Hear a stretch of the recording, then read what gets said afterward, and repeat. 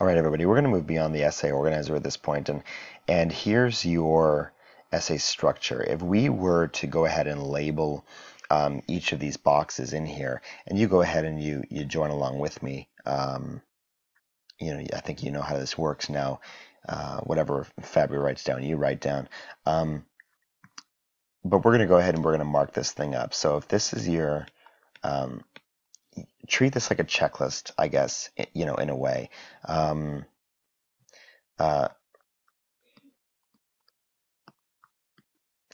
paragraph, body paragraph, body paragraph.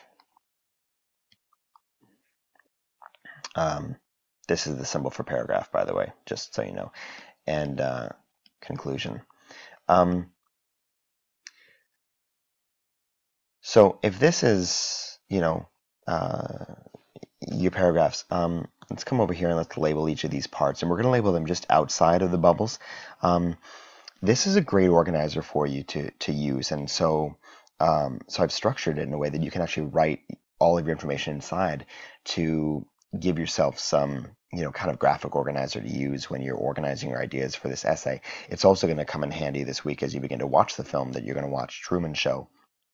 And you can make some notes on here too as you go and as you structure your essay. You can go in and actually use this yourself. So here we have the first bubble, and this is that broad question. This is the what would you call it? You would call it the hook. The hook actually is strategic. It is exactly how it sounds. You go fishing and you hook your reader in with the broad subject. You don't get really specific yet, but you just leave it broad, and you cast the net wide, and you get them to you basically sucker them into reading it.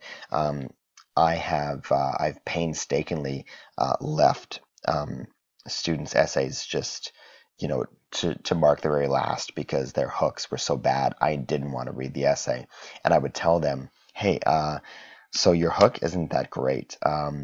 Actually, it was to the point where I left your essay until last because it didn't make me want to read it. So you got to be careful that your hook is really engaging and really sucks the reader in. Then we've got that developing information that we talked about earlier. The developing info is really needed. This is all of that information that your reader does need to know, about your topic, and you'll see that later in the introduction. In the introduction notes on how to put together that great introduction, you'll see, and we'll highlight together the all of the developing information that goes into putting your paragraph together. And finally, this is your thesis down here.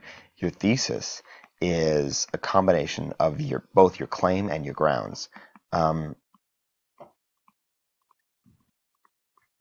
It can happen all in one sentence, and there's some artful ways that you can do this. You can have your claim stated, use a transition word like because, and then go into your grounds, or you can even try to flip those around if you're feeling more artful. But this is your basic introduction, and this is where this is going. I'm going to stop this now, review it if you need to, and I'll see you on the next video. All right, I'll see you there.